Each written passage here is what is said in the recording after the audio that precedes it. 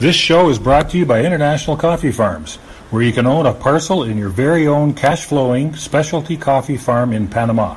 Sustainable income through offshore sustainable agriculture. This is Cashflow Ninja, episode 107 with David Sewell. Welcome to the Cashflow Ninja, the podcast empowering and inspiring people to discover how to generate their own income and manage, grow, and protect their own wealth in the new economy. Now, here is your host, MC Laubscher.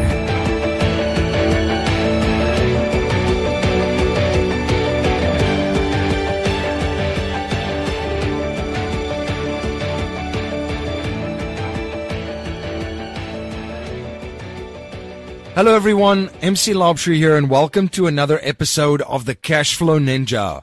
I have a great show for you today and very excited to have back on the show my friend David Sewell from International Coffee Farms.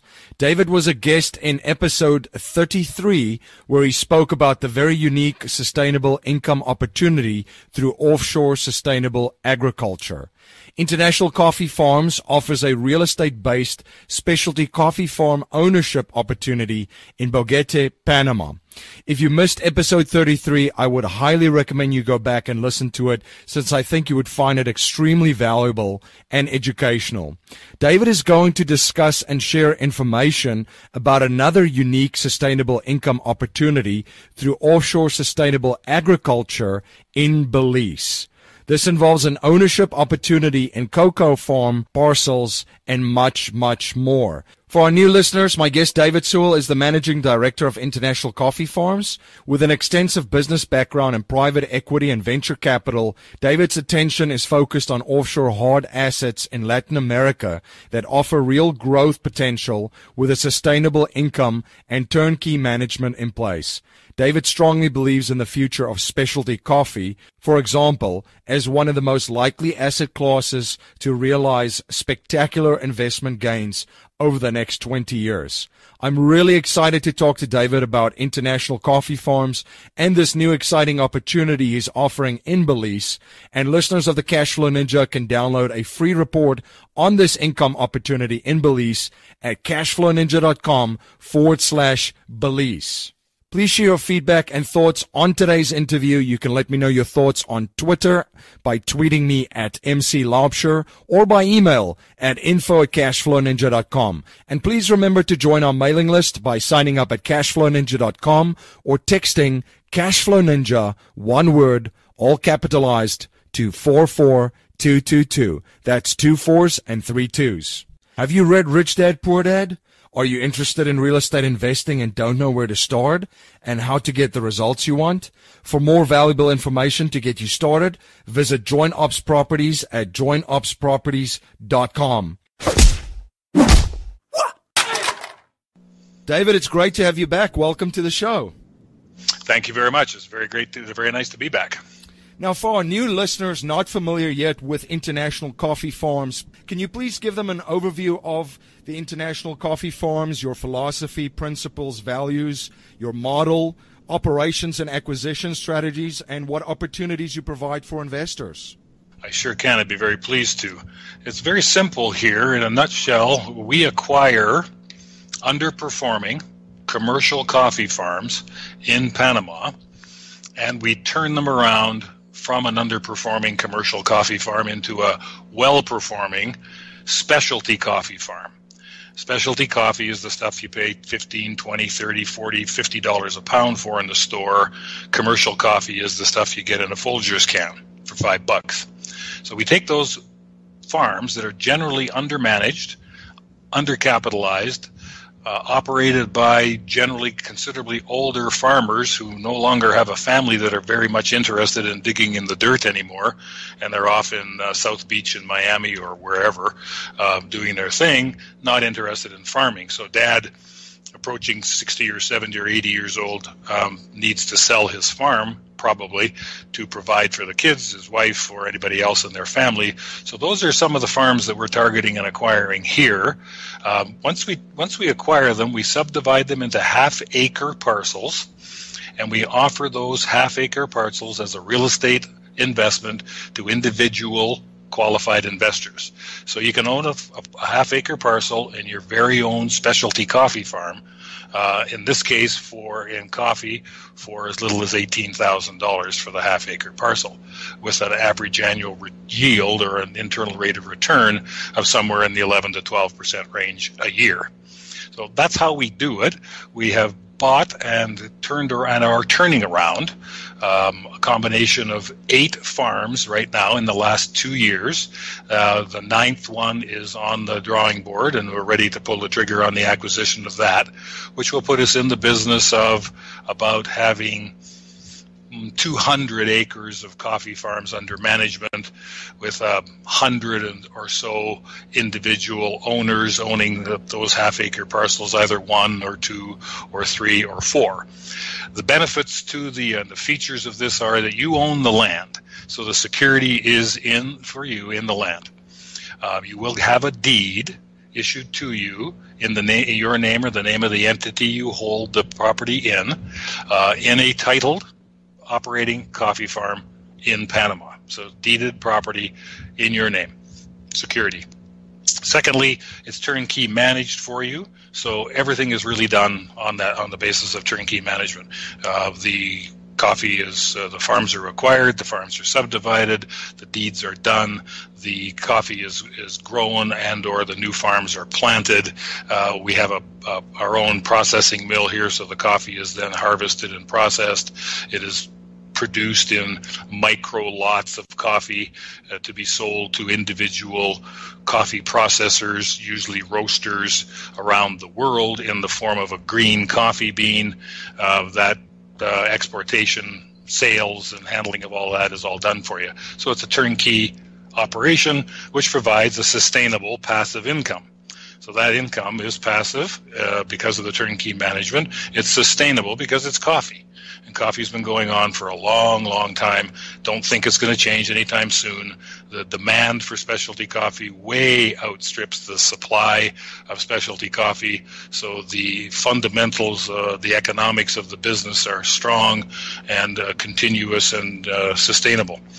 We have another pillar of sustainability as well as economic, which we have to make money, of course.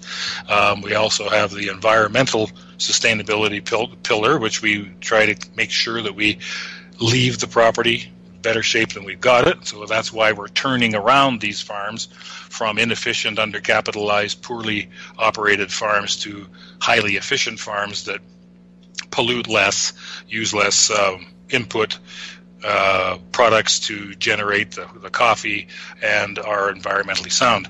Most importantly, we have a socially sustainable pillar that we focus on regularly and directly. We provide 20% of the operating income of the farms is taken off the top and put into an inviolate pool of funds that are available for our workers, for the people who generate the coffee, who make the money, for our owners who are investors that own the real estate.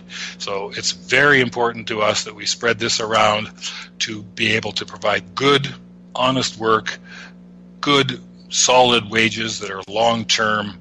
We pay a little bit higher than the industry average in most cases. We provide Social Security benefits in full. We provide medical and pension benefits.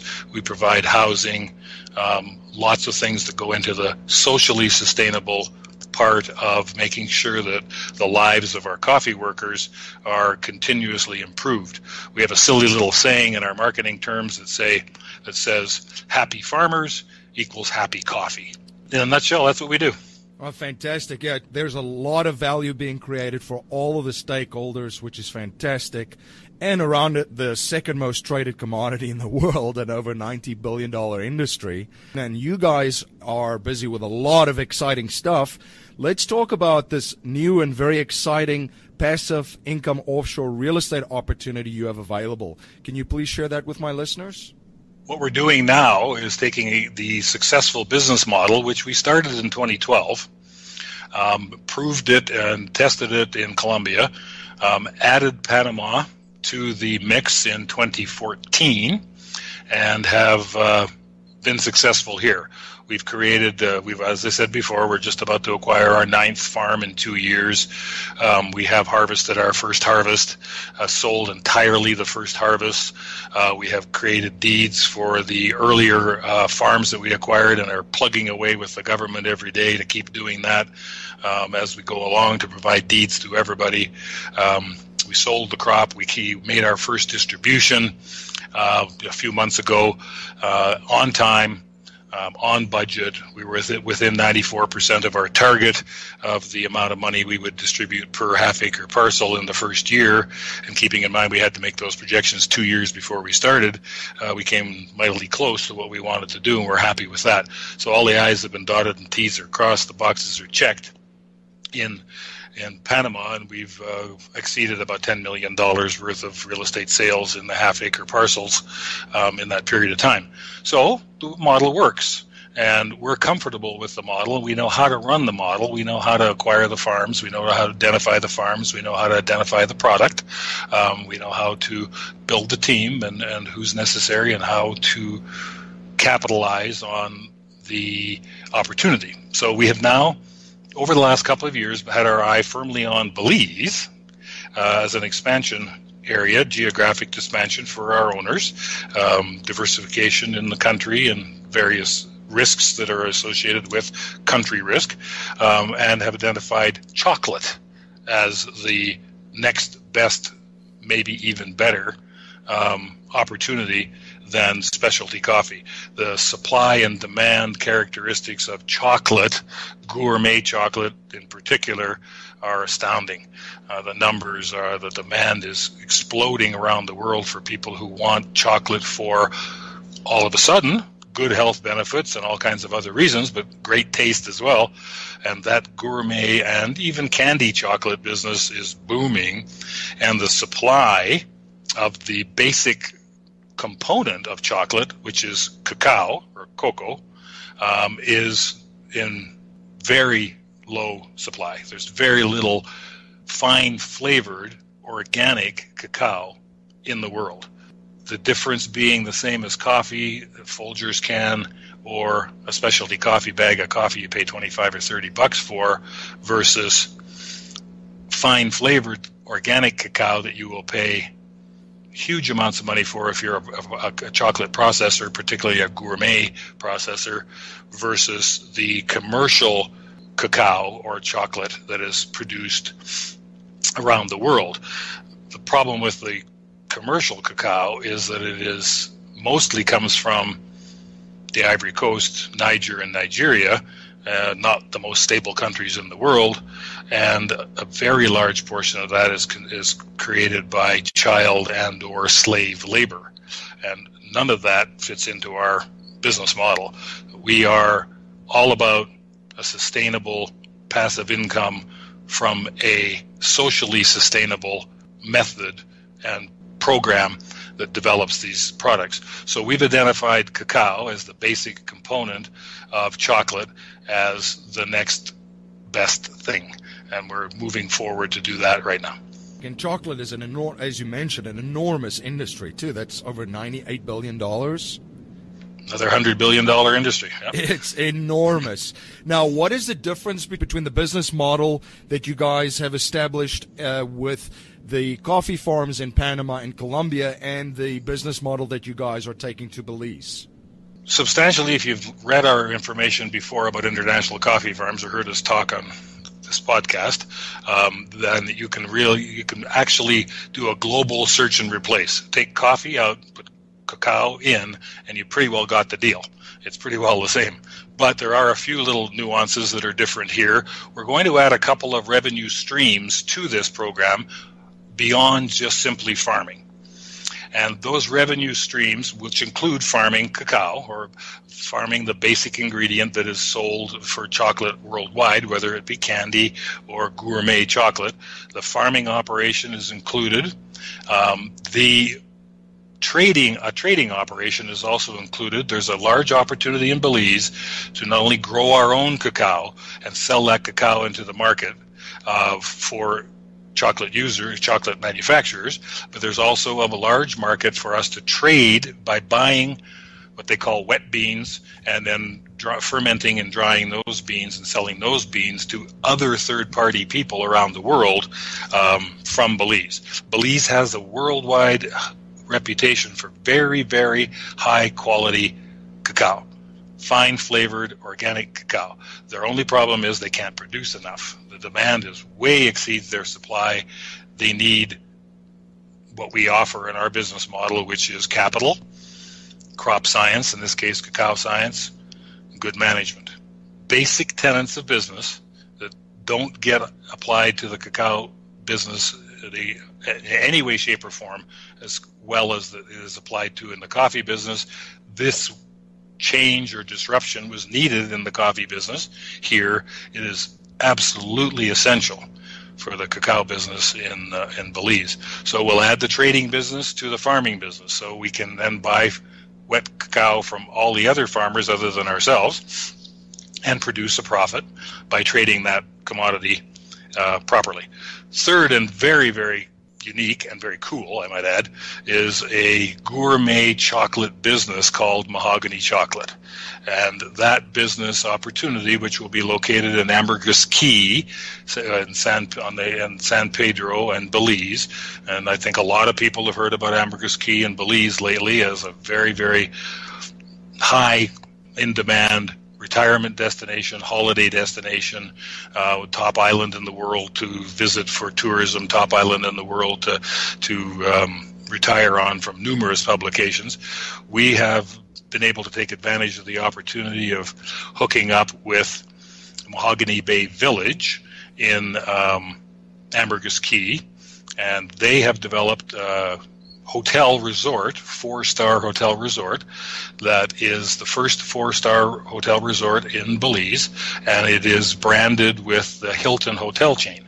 So they have a very huge audience of people that are Hilton members and travelers around the world, plus the regular people from the public that will be using this hotel facility, which will be 305 rooms when it's fully developed a couple of years down the road.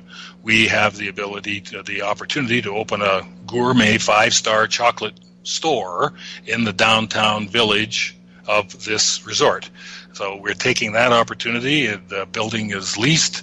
The equipment has been bought from Italy, England, the United States, South Korea, all over the world. We've been shopping for the very highest quality chocolate manufacturing equipment. We've come together with an experienced cordon bleu chef, graduate chef, who has chocolate experience. His name is Joshua Parker, and he will be our executive chocolatier running the Mahogany Chocolate business.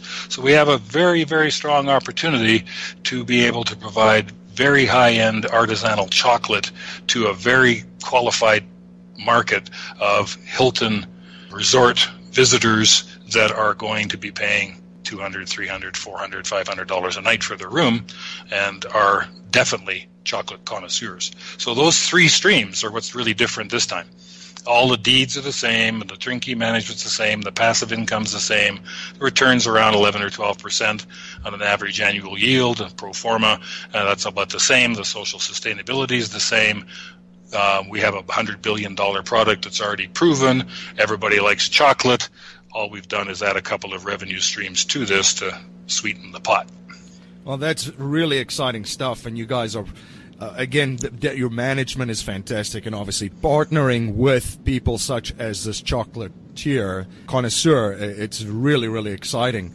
Now, David, let's talk about Belize for a second. Can you share a little bit about the business environment? What is their attitude towards private property? And you've mentioned that the investors are holding title to their parcels the same as in the opportunity in Panama? Yes, the deed is in their own name, or the name of the entity that they choose to hold it in. Property rights are the same same as they are in North America or here in Panama. Everybody is allowed to own the property. The government has all of the regulations, rules in place. There's rule of law.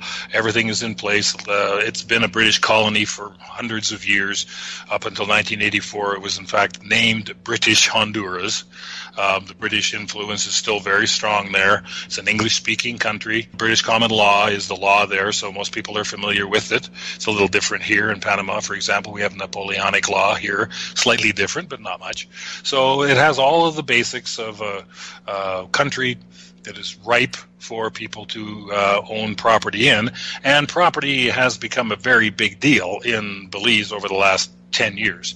Many people have discovered the value of property there, and you can buy some very inexpensive things, and you can buy some $1 million condos on Ambergris Key right on the beach and anything in between. So that part looked after quite nicely.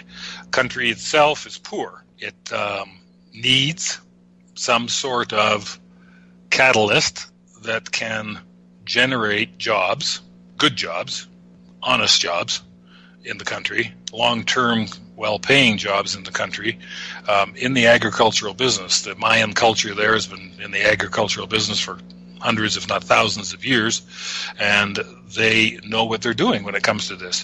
What they don't have is a lot of management experience. What they don't have is any capital. And I think that the application of our business model, which is the prudent application of capital along with crop science that we call coffee science here in Panama, we'll call cacao science there, with the management techniques that we've proven we can operate under here in coffee, we should be able to help that country provide sufficient jobs, training, and opportunity for individual workers and their families to grow, along with an industry that they've been working at for many years, but have been doing as subsistence farmers. The average farmer there probably is producing cacao from 1.5 acres to try and feed his family. And it doesn't take a rocket scientist to figure out that's not going to work. So what we need to do is come in and help without disrupting any of the culture that they have. We're good at that here in Panama. We will be good at that in Belize as well. Our attitude is such that we are there to support them, and a rising tide will float all boats. So everybody's going to do well. The demand so far exceeds the supply that Belize is probably only producing 15% of the cacao that they could actually supply just in fine flavored organic demand for chocolatiers around the world. Hundreds and hundreds and hundreds of metric tons going short every year that could easily be picked up on and fulfilled with a little bit of capital, a little bit of elbow grease. So we're very comfortable with the British Honduras history there. The banking system is very solid. They have capital requirements that are as high, if not higher, than Panama. So the banks are very liquid. There's no issues whatsoever there for capital controls or anything else. They have a stable currency pegged to the US dollar. As far as we can see, and we've been doing this looking into this country for 4 or 5 years, they've got everything we need. You are listening to David Sewell on the Cashflow Ninja podcast. We will be right back after a word from our sponsor. International Coffee Farms is a real estate-based specialty coffee farm ownership opportunity. You can own deeded half-acre parcels entitled, already operating specialty coffee farms in Boquete, Panama. They are turnkey managed professionally on your behalf by a team of local experts, with sustainable average annual income of 12% and with cash flow beginning within 12 to 15 months from the date of your parcel ownership. ICFC's mission is to own and operate specialty coffee farms in Boquete, Panama that are economically, environmentally, and socially sustainable. As part of this mission, 20% of the gross profits of each farm goes towards a socially sustainable fund to improve the lives of the coffee farm workers and their families. ICFC currently owns and operates 8 specialty coffee farms in Boquete, Panama, with parcels available for immediate ownership. To find out how you can become a parcel owner, visit our website at www.internationalcoffeefarms.com or call us toll-free at 877-208-7988. You've mentioned returns. Can you just cover for our new listeners, what type of return are you looking at in this new opportunity, and how is it paid, and what is the time frame that investors can expect to start receiving income from this opportunity? This is agriculture, so it's we're working with nature. So it's not an overnight get-rich-quick scheme by any means. But what we're doing is buying underperforming farms and turning them around into well-producing farms. So that takes time. Generally, 2 to 3 years in the cacao business. From the time we acquire the farm, turn around a small producing farm, add more seedlings, grow them out to having a full production facility, 3 years, you can say. So the returns start slowly, but they do increase fairly quickly. The startup numbers are derived from the cacao trading business and the chocolate business in mahogany chocolate. The farming takes a little longer. So as you put all three of those together, you get a small return in the first year, a few percent. It goes a little bit bigger in year 2 and year 3. By the time the farming part kicks in, mahogany chocolate has had a chance to mature. The Hilton Hotel has grown beyond the startup number of rooms to its full potential at 300 homes, and we're actively trading chocolate or cacao beans bought from other farmers. The numbers kick up quite quickly. Over a 20-year period, which is the period we've calculated the internal rate of return on, which is a standard slice of time for these kind of calculations, and the same as we did here in Panama, the average annual return, or what's called an IRR, or internal rate of return, is somewhere between 11 and 12%. So you can expect cash flow to start within 12 to 15 months of you acquiring your parcel. Again, that cash flow will start slowly. It'll come from mahogany chocolate and the trading company, and a little bit of production from some of the farms that we acquire that already have cacao on them. But generally, that will kick in 3 years when the farming operations mature. So that's a summary of the returns. Yeah, no, I like that. Just the opportunity to build sustaining legacy wealth for you and your family that produces income. And there are, as you've shared, 3 income streams just in this opportunity. Now, David, what are some of the risks that you guys see out there, and what are some of the risk management strategies that you guys have in place? We have a little bit of a weather risk out there. They're on the western side of the Caribbean, so there's this little windy season called hurricanes, and they get them from time to time. They recently had one in the north, was a weak Category 1. But as they're not a very well-built country, there's a bit more damage than we would experience in South Florida or other places, even with stronger hurricanes. But they exist, mainly in the northern part of the country. The cacao is all grown in the southern part of the country. It's not that big a country, but 300, 400 miles south, in a hurricane makes a big difference. They haven't had one in the south where the cacao industry grows since 2001, I think it was, and within a few years the area had recovered. But that's a natural risk that has to be accounted for. There is some pestilence issues, and there are some fungus issues because this is a very hot and humid and wet area of the country.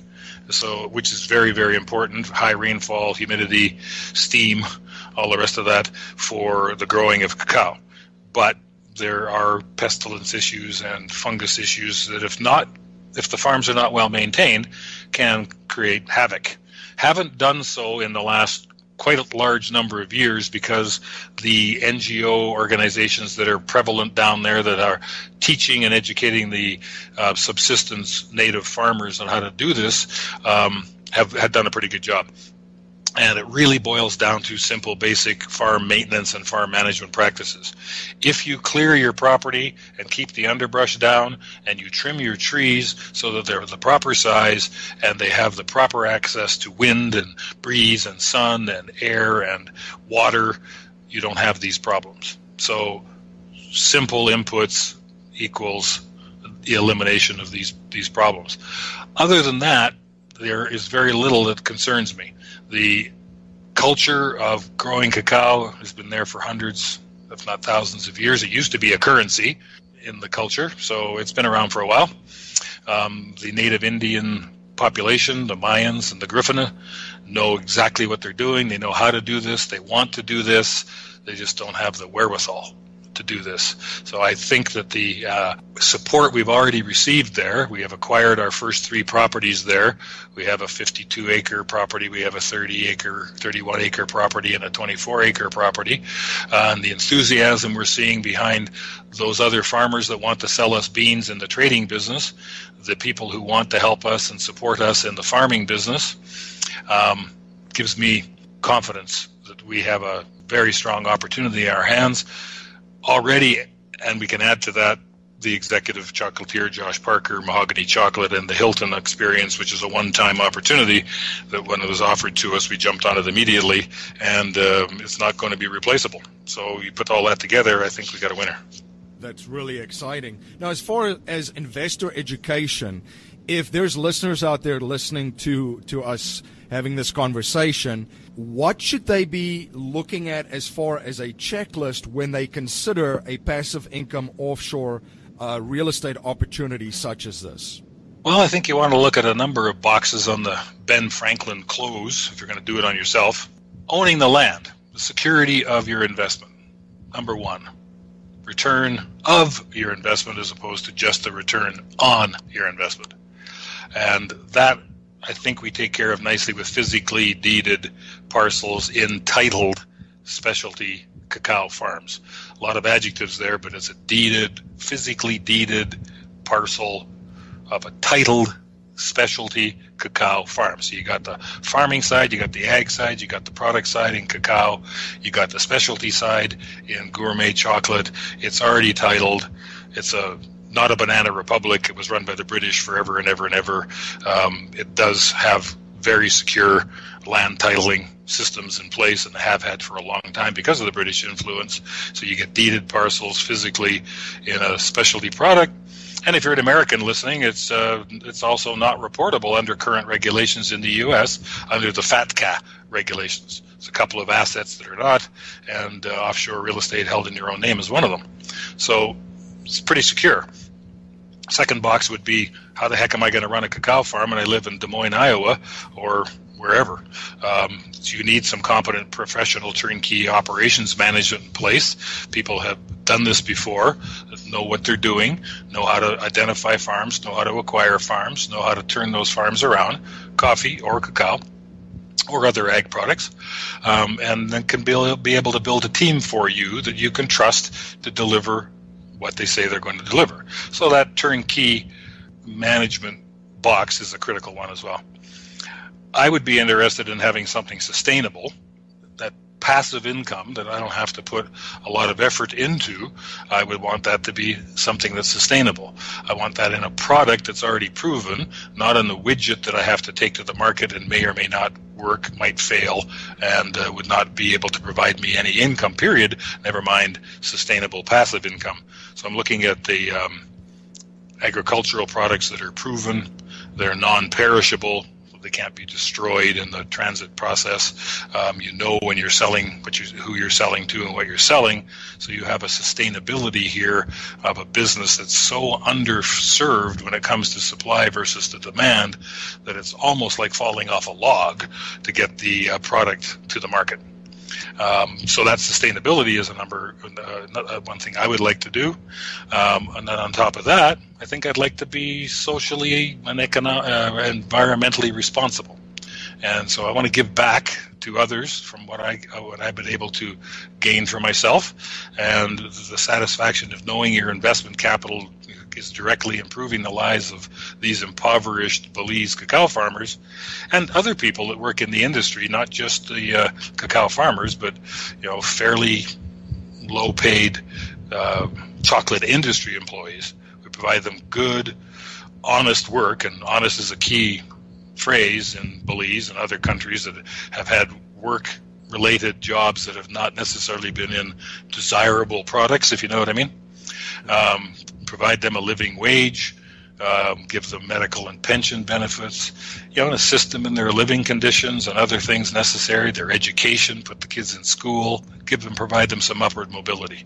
So if you can tick all those boxes off on an investment that's got a reasonable rate of return, and you're comfortable with the people that are offering it, you come down and kick the trees, as we call it, see what we're all about in Panama, Belize or wherever, I think you have a comfortable legacy opportunity here. We're not interested in people that are looking to get rich quick. It's not a farm flipping opportunity. It's a patient, long-term investment, 5 to 7 years at least up front before you're going to start to see really good returns. And anytime you bail out before then the capital you put in that's being involved in these turnarounds just doesn't get a chance to come to fruition, so you shouldn't do this.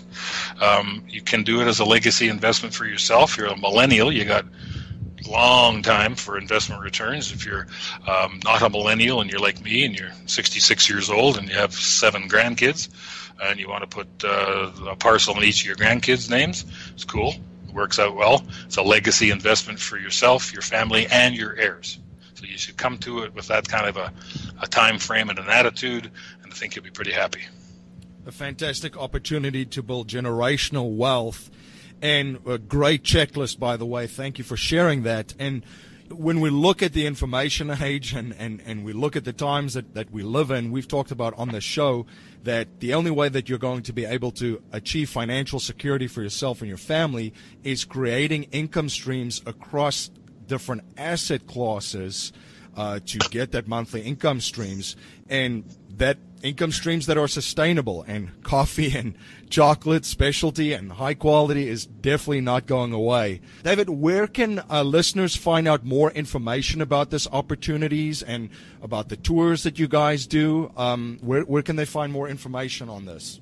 They can go to the website, which is probably the best place to be able to go for the information. On the website, you will find growing and developing information from the business and from our acquisitions of farms and where they are and what we're doing and the progress of the farms, how we're building our depots, how we're buying our beans, how we dry and ferment beans, all of the things that you could want to learn about a very exciting industry, the cacao industry.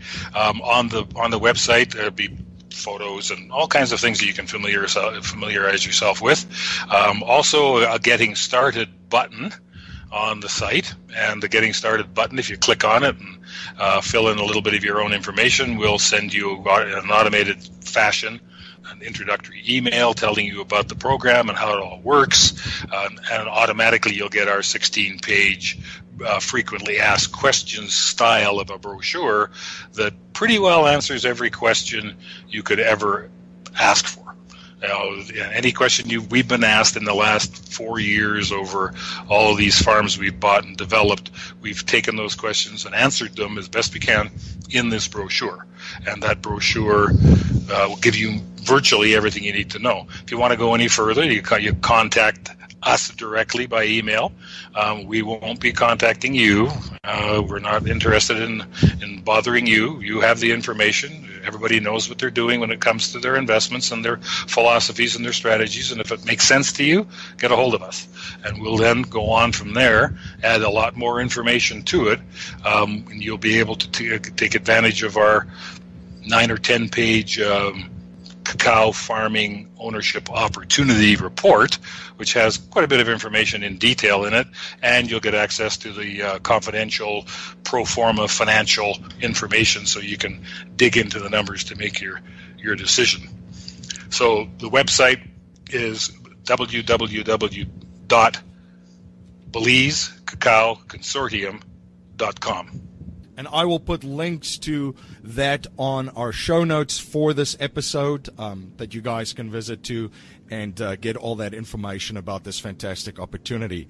David, thank you so much for coming on the show. It's been a pleasure having you on again and just sharing this information and this education and information about this opportunity. It's been a blast. I really appreciate the time. Thank you very much, and have a great day. Coffee is a proven product and a $90 billion industry worldwide. Through International Coffee Farms, you now have a chance to own your own half-acre parcels in a specialty coffee farm in Panama, professionally turnkey managed for you. This is David Sewell, the founder of International Coffee Farms. Contact us today or visit our website at www.internationalcoffeefarms.com. You can download your free 16-page coffee farm ownership opportunity report. Thank you for joining my guest, David Sewell, and myself on the Cashflow Ninja podcast today. If you want more information on the Belize income opportunity that David discussed, you can download your free report at cashflowninja.com/Belize. If you like what you hear and appreciate what we're trying to build here at the Cashflow Ninja, please subscribe, rate, and review our show on iTunes, and share our show with family, friends, and your network. I really have been humbled by your support and feedback, and if there's any way that I could provide more value to you and serve you better, please reach out to me at info@cashflowninja.com. Jimmy Freeland and Bob Scott have been in your shoes and have used real estate investing to become financially free. They have designed a system to take any beginner to an experienced deal-making investor in the least amount of time. They offer opportunities from basic education, coaching, bridge investing, to turnkey investments in the cash flowing market of St. Louis, Missouri. For more information, please visit joinopsproperties.com or call Jimmy and Bob at 314-799-2247.